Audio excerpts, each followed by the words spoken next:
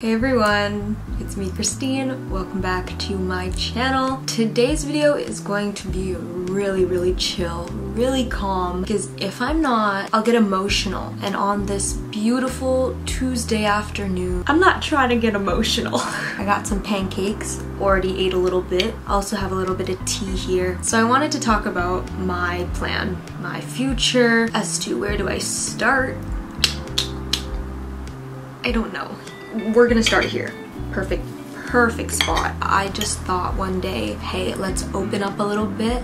Let's honestly set some goals for myself and actually put it out there and not feel ashamed of them. Let's go down to the basics. I'm 19 years old and no, I'm not in college. I have gone back and forth on whether or not college right now in my life is for me, and in no way, shape, or form am I against college. I'm not against university whatsoever. But when your gut, your heart, your instincts is telling you that a path is not where you're supposed to go right now in your life. I talked about this briefly in my past vlog, but you have to trust yourself, and it's really scary to do that because a lot of the time not going to university, not going to college equals a not very secure path. So at the end of the day, when it comes to it, after I would honestly say the past 3 years of me trying to figure life out, this past June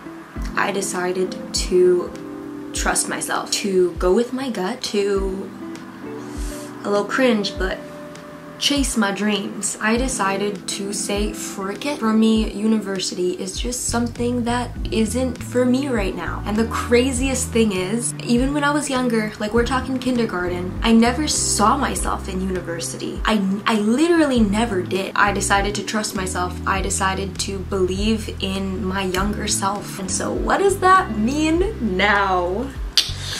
Well, like I said in the beginning of this video, I don't want to be ashamed of this or fearful of this, but more so ashamed, because I feel like for so many years I was ashamed to admit this, not to myself but to other people, because it's weird and like, ooh, why would you do that? I have wanted to do this, to make videos and to be creative every single day of my life. I cannot tell you, I cannot express how happy doing this makes me feel. Yesterday, your girl got monetized, which is, once again, a calm video or else I'm gonna get emotional. It took me a couple days to actually apply because I'm not gonna lie, I was terrified. And you might be like, why were you so scared? Isn't it like an exciting thing? Yes, it is exciting, but I really want to talk about this concept more later on. I am terrified of the girl that I want to become, of the human being that I want to be, that I see myself as. I'm so terrified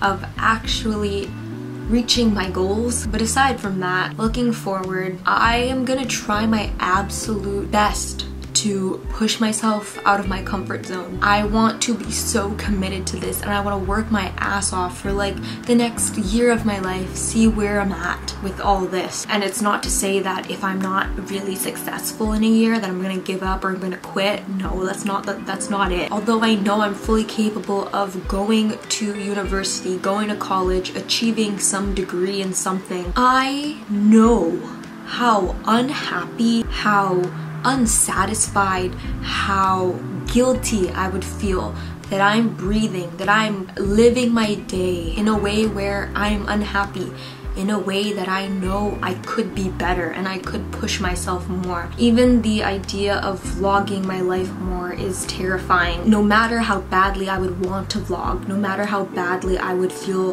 this creative fire when I think about, oh, I should vlog, I would get scared. And I know it sounds so dumb, but I would get scared of the girl that I want to become, of chasing what the frick I want to do with my life. Maybe to draw more of a picture for y'all, imagine the human being that you would want to be in like a year. Are you not terrified of that human being in a way that's like a good thing? Oh my goodness, can I actually be her? Can I actually be him? Can I actually be them? can I actually do that? It's so scared. Like, I'm just scared. I'm really scared, and I'm so doubtful of myself. And it is what it is. Like, it literally is what it is. I am the way that I am, but I have got to overcome that, and I will. This is a massive goal that I would love to reach, but at the same time, if I don't reach it, that's okay. It's actually okay. Oh, and another thing, if I fail at this, I had to really sit down with myself and think, if I fail at all this, I know for a fact that I wouldn't think of it as a waste of time. I know for a fact that I could at least reflect, saying, at least I trusted myself. At least I believed in myself enough. Anyways, going back, I would love to reach 10,000 subscribers by the end of this year.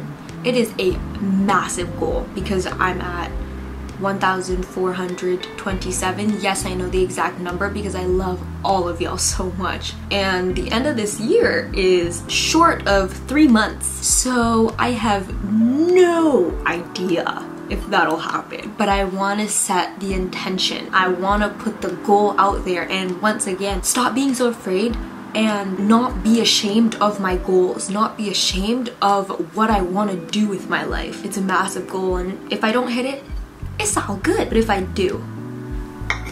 do, think about that for yourselves, y'all. What if you actually reach your goal? Like, what if? Almost done the pancakes. Sipped on the tea. The tea was lovely with the pancakes, by the way. If you're feeling ballsy, comment down below a goal that you want to set intention for. You just want to like get it out there. I love it when people have goals. Like, it just makes me want to cheer you on 10 times more knowing that you have a goal. Thank you all so much for watching. Go check out the Instagram, and if you care to follow, give it a follow at its_time_y'all. Subscribe, join the time, and I'll see you in a little bit.